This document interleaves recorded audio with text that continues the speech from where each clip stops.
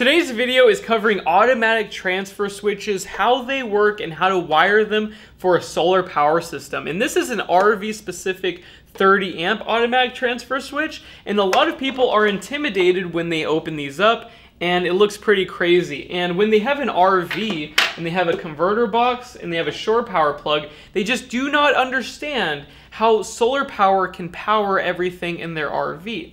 They do not understand how to connect the solar power inverter, or the AC producing part of their system, to their AC distribution panel of their converter box in their RV. So 99% of RVs will have a converter box, and this has a battery charger so that you can charge your batteries when you're connected to shore power. It also has a DC distribution panel to power the lights off of the house or the coach battery. And then you also have AC circuit breaker spot right here. And when you buy an RV, it typically has a couple of them built in. So this connects to your house battery and to shore power. And this is shore power, so this goes straight to here. What the automatic transfer switch does is goes between the shore power plug and the converter box. All right, and we're gonna learn how to wire that up. And then you connect your solar power system inverter AC output straight to this thing. And it automatically diverts power from your solar power system inverter or from grid power. So when shore power is available, it will also charge up your solar power batteries. So all this does is switches power from grid or from solar. Very simple. And after thinking about it for some time, I've noticed that the transfer switch is very easy to install, but the hard part is knowing how to wire it into the converter box, because this is usually mounted in the RV, and every single RV is very different. If I showed you guys the installation procedure for my RV, you would probably be very confused with your own RV. So what you're gonna have to do, and this is probably the most difficult part, is take this apart and pull it out. What you want to find is where the shore power plug goes into the converter box, because that cable that goes out and plugs into shore power, you're going to want to splice into it and put this in between the converter box and the power plug. And so now I've taken off the cover of the converter box. We have the DC distribution panel, then we have the AC distribution panel with the RV power plug connection. So I just added some crimp connectors and I put the ground and the neutral in here. You don't have to do this. If your RV comes with a converter box, do not take any of this off, do not touch this. All I want you guys to know is that there's a big cable coming out the back that should look like this. It's probably black, and you can follow it all the way out to your RV power plug where you plug into shore power. Now that you guys understand that there is a lot of variation in each RV, we're actually going to take apart my converter box. So what you want to do is remove this, and we want to get to that power cable I keep talking about that goes to shore power.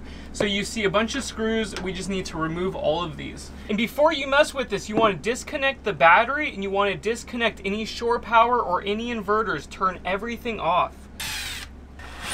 And after you pull the screws, you can pull the converter box out of the wall. And on this side, we have DC circuit wires, and on this side, we have AC circuit wires and a chassis ground, this copper solid core wire.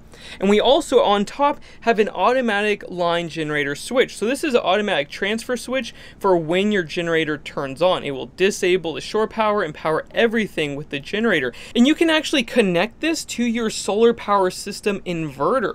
So find the wire that goes out to the generator, and instead of connecting it to the generator, if you don't use the generator or you have it removed, then you can connect that cable directly to your solar power system inverter. If not, and you do not have one of these, you're going to want to find out which cable goes out to the power plug for shore power. And usually it's in the back, but look at the variation. It's not like the converter box that I have at home in our demonstration system. So it really depends on what your converter box looks like in the back, and there can be quite a bit of variation. And these wires down here are the AC wires that go out to all the receptacles. And then on the back here, we have the ground and the positive wires for DC. And then these main battery cables go out to your house battery. But let's imagine for a second, I want to connect an automatic transfer switch, and this is not here. There is not much room back here to put an automatic transfer switch. We have a duct, We have other wires. I mean, it is pretty crammed. So what you might want to do is find the RV shore power cable and follow it around your RV and find a spot that you can put the automatic transfer switch where you can easily connect it to your solar power system. And that can be very difficult. And even though there's not much space behind there, I can actually find space over here. So this is the perfect place to put an automatic transfer switch. It's very close to the converter box, and the RV shore power plug goes by this area. So if you can find that cable and wire it through here and put an automatic transfer switch box in here, you are good to go. Another difficulty is we do not have my shore power plug going directly into any of these boxes. So you might have to find out how they're labeled. Usually these are labeled, there's some labels on here, and you have to figure out which one actually goes out to your shore power. Usually it will be a big thick black cable, but in this instance it's not. So you have to kind of follow the cables around or get a schematic and figure out where things go. This cable needs to go into the automatic transfer switch box. And then the RV power plug, where you're going to splice into the system, goes on this side, just like that.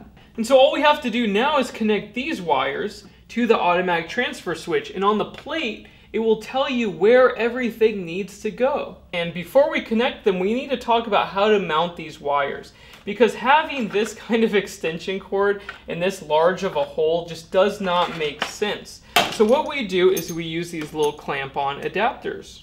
And these are called snap lock cable connectors. So they go into the hole, and then you feed your wire through here, and then you can clamp it down after you connect and terminate at these wires inside the automatic transfer switch. And so what you need to do is get the right size cable connector. This is a 3/4 inch, and this can actually fit inside of this hole. Ta-da! And after you press the cable connector into the hole, you can feed your power cables in.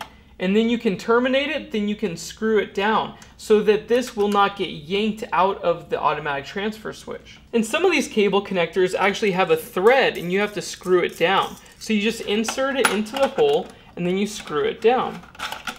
And now that we have the cable connectors and the power cables fed through, now we can attach these to these wires and to the grounding bus bar. So first, because these are AC wires, we want to start with the green or the bluish green. And we want to connect these to the grounding bus bar right here. So first, strip a little bit, unscrew one of these screws, put the wire into the hole, and then screw it down. And so if you actually look at the cover of the automatic transfer switch, it tells you that the terminals on the bottom are a hot and neutral for the power cord. So we've got a hot and a neutral for our RV power cord. And then on top, we have a hot and a neutral that goes to the distribution panel. So we have a hot and a neutral that go to our distribution panel. And because these are stranded wires, I like to use butt splice connectors like these. These are all going to be 10 and 12 gauge, so get the yellow ones that say 10, 12, and it's called a butt splice connector. And when working with AC, after the grounds, you want to do the neutral next. And we want to do the power cord first. So we're going to get the neutral on the power cord crimped until it looks like this. And then we're going to do the hot wire, or the black one, on the bottom terminal. And we're going to connect these two wires together. And now our RV power plug is completely connected, so we can tighten down these cable connector screws. So tighten these down until this cable is secure and not able to move around. And also take notice of how much wire slack we have available. All of these wires that are coming in have to terminate at the grounding block or the bus bar. So it needs to be long enough to reach that. And you also want some slack so that you have room to work with. It is very hard to organize things inside of this little box, and you have some movable parts in here. So you do not want wires going up into this area. So I like to keep it all down here at the bottom. Now that the converter box or the distribution panel is connected, we can screw the cable connector down. And now that these wires are connected properly, we can finally add our solar power system inverter input. So we're going to have a power cable that goes from our solar power inverter, and we're going to connect it right here. And the big question is, where should we put this power cable? If I put it in right here, I don't like how close it is to these contacts, and I can't really move it around much. So we're gonna go from the bottom. And so on the bottom, we have 2 holes. And if I were to go through this one, we would have too much bending because the grounding wire would have to go over here. So I'm gonna go in from this side, so there's less of a bend to the wire, and then we can feed the ground into the bus bar, and we can hook up our hot and neutral, and we'll be done.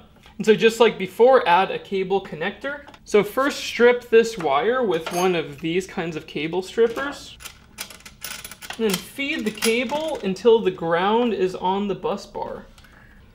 And so first secure your ground wire and then do the neutral. And now our solar power input is complete, so we can tighten down the cable connector. And the wires may be a little bit messy, but if it is not touching this switch and these cables are secured properly, you are good to go. You could actually put the cover on just like this and you will be totally fine. But always try to think about how you could improve the organization. If you can zip tie some of these power cables together, or also take note of your crimp connections. If there is any conductor showing and there's vibration on the road and you have this in an RV, it could short out somewhere. So make sure you look at your wires and make sure you did a really good job. And just so that it's more organized and you can see where the wires are going, you could zip tie the neutral wires and the ground wires. Now I would personally leave the hot wires like that because they're not touching each other and I don't want to mess with them anyways. So I think it's pretty good. I'm sure electricians watching might cringe, but this is totally fine. This will last many, many years. So we can put the cover back on. And so at the end of this power cable, you should have a male adapter and you can plug this into your solar panel power inverter. And another thing we should talk about is if you're using lithium iron phosphate batteries for your house batteries of your RV, and you do not want to use the battery charger that comes with your RV converter box. It is totally understandable and you will want to disable this. So if you have a Progressive Dynamics lithium iron phosphate battery charger, what you want to do is connect it directly to here so that you bypass this entirely. So let's open this up. So let's think about this. If we get shore power, where do we want that battery charger to be connected? We want it to be connected to the shore power. So when this gets plugged in, the battery charger has power. And this is on the schematic on their website. So on this bottom terminal, you can see that there are other screws right here. Let's zoom this in real quick. There are 2 small screws.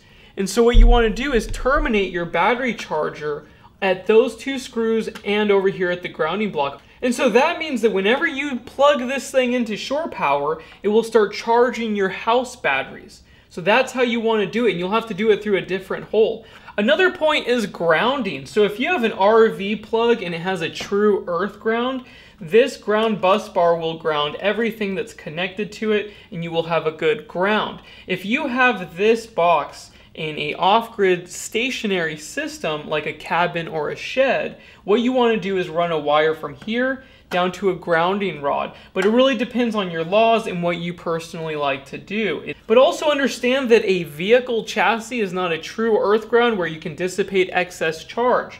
So we already have everything grounded if you terminate this properly. But for added protection with all AC circuits, it is ideal to ground this to chassis. There's lots of options, depends on what you have for your code or what you prefer. It depends on what you're doing. If you're doing a marine battery, you need to ground it for marine application. That's a totally different thing. And you need to make sure that that ground is perfect. But for an RV, grounding the chassis is great. So it's a good idea to do that. But it is very wise to ground to whatever you can with the proper gauge copper wire.